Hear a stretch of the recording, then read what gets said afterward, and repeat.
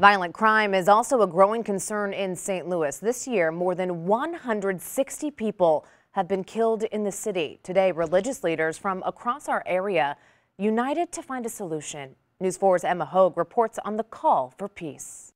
We've watched bloodshed for decades and done little to nothing.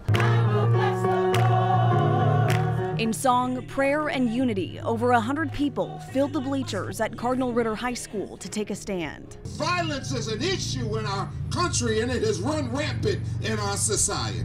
Religious leaders from around the St. Louis area taking action, preaching the importance of community involvement to help end gun violence. Well, God has been shut out of too many homes because of gun violence.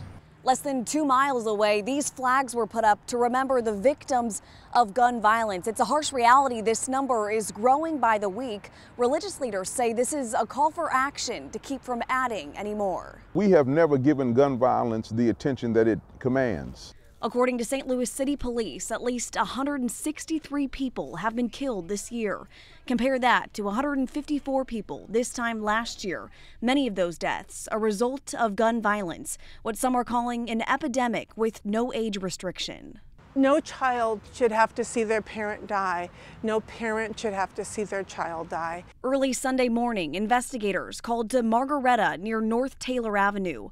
A 41-year-old man, the latest victim of gun violence, now fighting for his life. Gun violence is at an epic pitch right now.